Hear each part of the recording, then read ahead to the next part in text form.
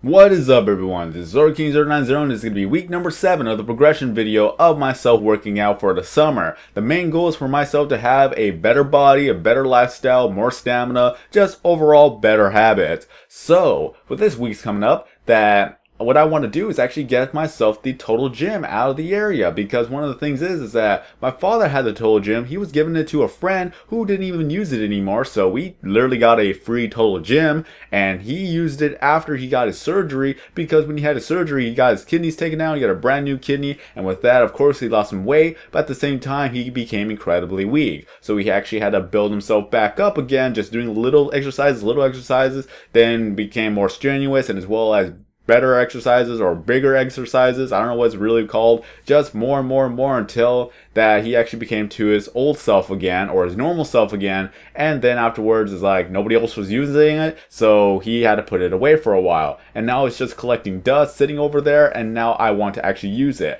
I can't believe I didn't even thought about this sooner, because I could actually do my upper body workouts with that easier when I'm having my back on the thing and then I'm using my own weight as the weight itself. So I could actually use that. Just not let it go to waste, right? So not only I'll be able to use the Total Gym, I'll be able to use the rack and as well as the ab roller for different exercises, so that it could actually be just different. Not having to do the same routine every single day, just something different for some other things, so that it's just not going to become boring. That's all it is. I got to keep changing it up for myself, otherwise then I'm just going to be bored of it, and then I will not actually have more motivation to do it. It kind of sucks of how I am. If I start something and if I don't do something for a while, then it's harder for me to get back to it. So I just gotta have to change things up a bit so that it'll help me in the long run.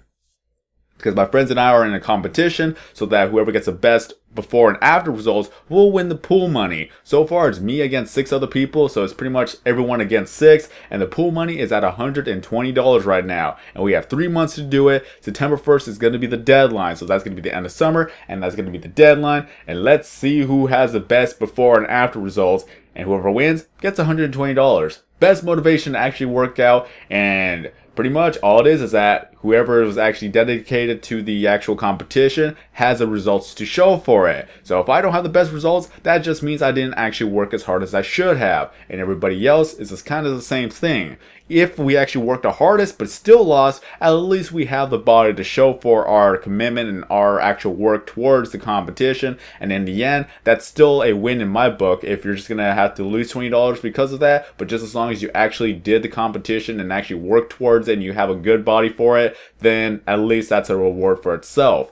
So, great motivation. You should actually compete with other people to see who's going to get the better body. That's all I can really say. If you're very competitive, that's one of the things that will keep you moving and keep you driving to actually become the best. This is why athletes always train, because they always want to win, and knowing that everybody else is going to train, they're going to have to keep on doing it so that they can become the best.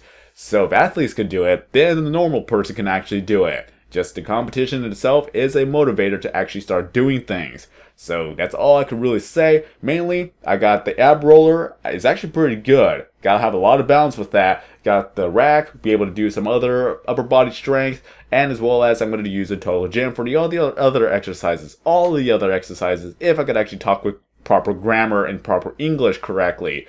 So that it's not going to collect dust, there's going to be some use out of it, and then just continue on working. Dedication, commitment, and just doing it.